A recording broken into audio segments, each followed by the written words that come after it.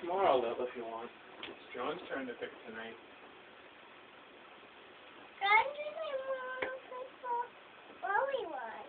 Well, if he wants to, he can, but if he doesn't have to.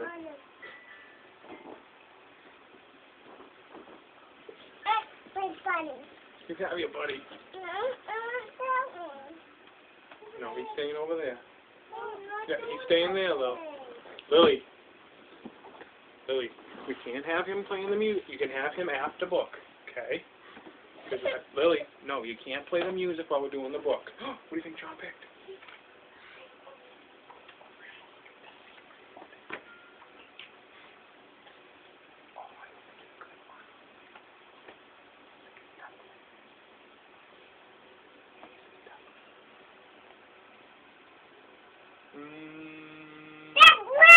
No, that is gonna say.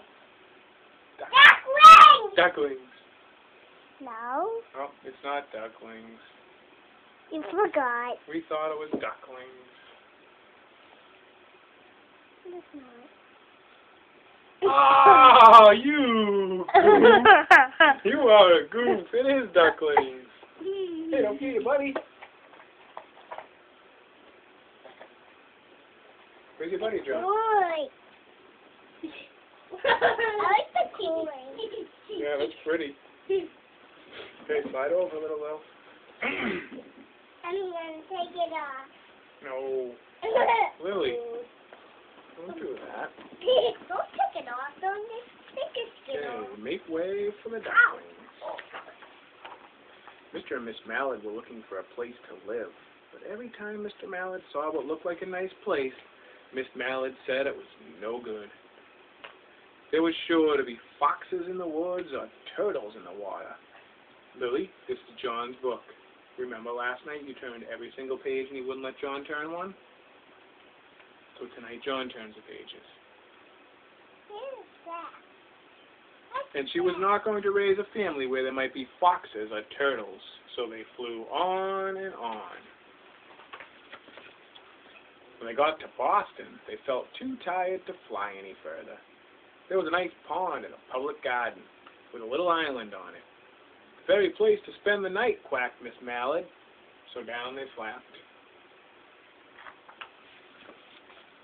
Next morning they fished for their breakfast in the mud at the bottom of the pond. They didn't find much.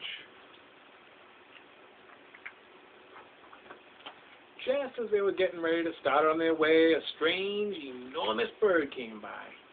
It was pushing a boat full of people, and there was a man sitting on its back. "Good morning," quacked Mr. Mallard, being polite.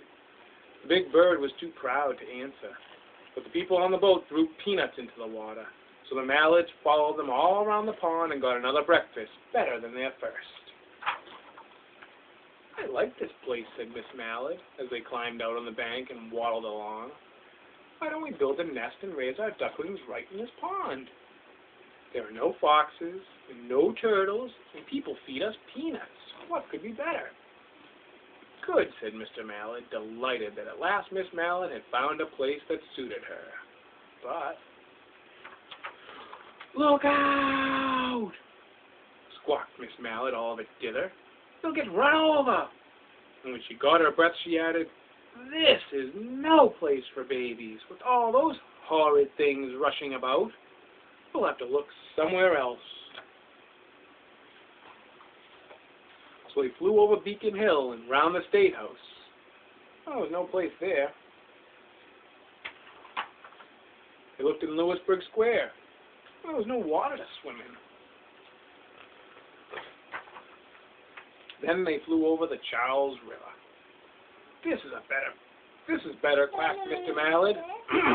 That island looked like a nice, quiet place, and it's only a little way from the public garden." "Yes," said Miss Mallard, remembering the peanuts. "That looks like just the right place to hatch ducklings." So they chose a cozy spot among the bushes near the water and settled down to build their nest. Boy. And only just in time, for now they were beginning to molt. All their old wing feathers started to drop out. Stop! Lily, you'll go to your crib. Stop! Okay, do you want the rest of the book in your crib, Lil? Stop.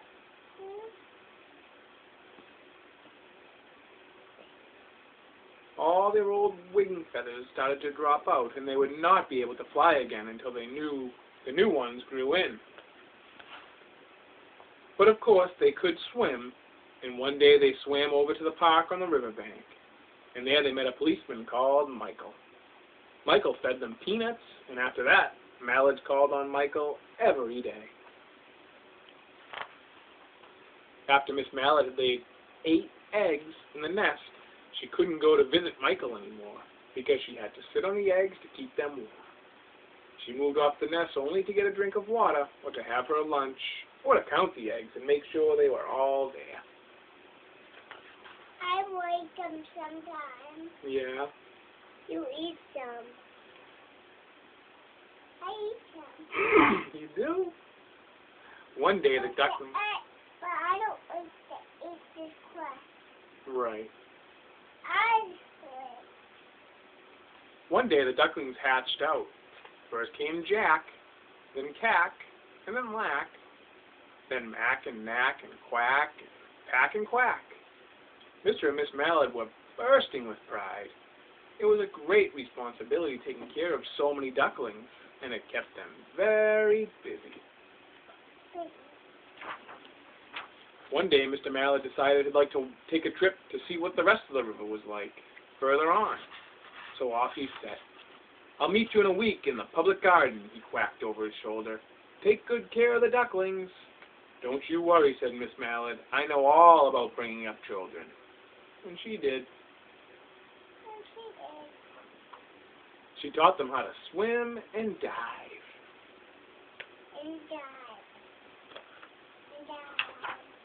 She taught them to walk in a line, to come when they were called, and to keep a safe distance from bikes and scooters and other things with wheels.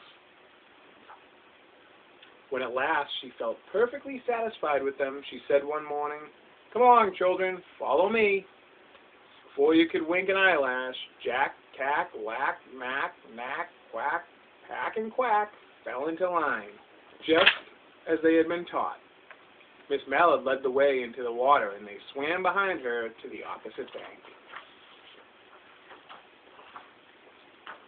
There they waded ashore and waddled along till they came to the highway.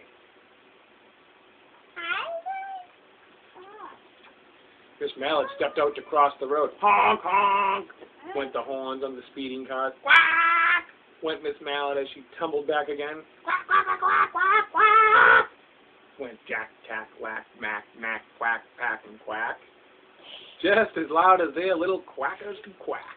Quack, quack! Their cars kept speeding by and honking, and Miss Mallard and the ducklings kept right on quack, quack, quacking. They made such a noise that Michael came running, waving his arms and blowing his whistle. He planted himself in the center of the road, raised one hand to stop the traffic, and then beckoned with the other the way the policemen do for Miss Mallard and the ducklings to cross over. As soon as Miss Mallard and the ducklings were safe on the other side and on their way down Mount Vernon, Michael rushed back to his police booth. He called Clancy at headquarters and said, "The family of ducks walking down the street." Clancy said, "Family of what?" "Ducks!" yelled Michael. "Send a police car, quick!" Meanwhile, Miss Mallard had reached the corner bookshop. That's a person in the store. And turned into Charles Street, with Jack, Cack, Lack, Mack, Knack, Quack, Pack, and Quack, all marching in line behind her. I saw Katie at the market. You did? Everyone stared. An old lady from Beacon Hill said, "Isn't it amazing?" The man who swept the street said, "Well now, ain't that nice?" And when Miss Mallard heard them, she was so proud she tipped her nose in the air and walked along with an extra swing in her waddle. When they came to the corner of Beacon Street, there was the police car with 4 policemen that Clancy had sent from headquarters. Policemen held back the traffic so Miss Mallard and the ducklings could march across the street. And right into the public garden. Inside the gate, they all turned around to say thank you to the policemen. Policeman smiled and waved goodbye. When they reached the pond and swam across the little island, there was Mr. Mallard waiting for them, just as he had promised. The ducklings liked the new island so much that they decided to live there. All day long, they follow the swan boats and eat peanuts. Lily.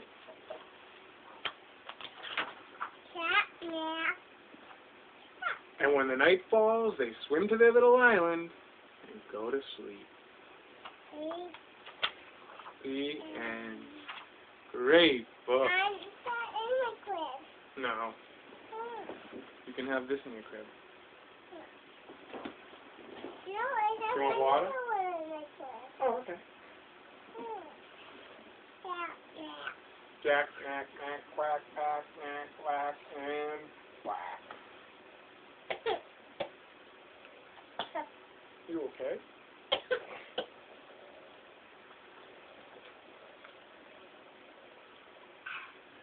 Thirsty. Whoa. A little bit dripped out.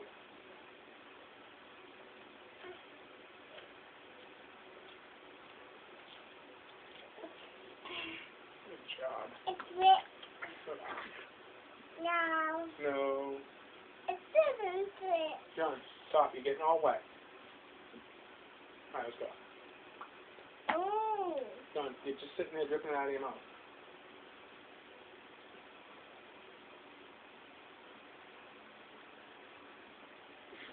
I left it. Nothing.